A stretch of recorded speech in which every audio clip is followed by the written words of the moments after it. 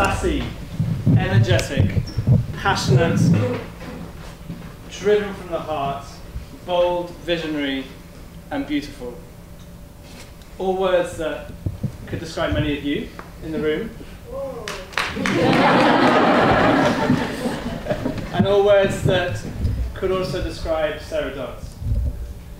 And over the next few minutes, I just want to introduce the Sarah Dodds Fund and how each one of you can get involved in this over the next 3 days.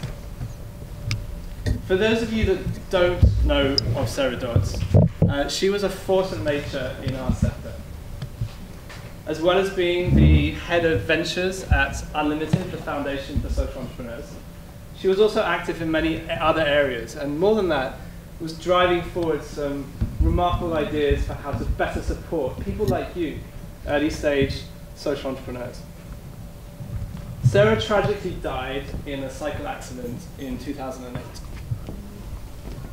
Inspired by who she was and what she stood for, a group of friends and supporters came together to found the Sarah Dodds Fund, to really carry forward her vision.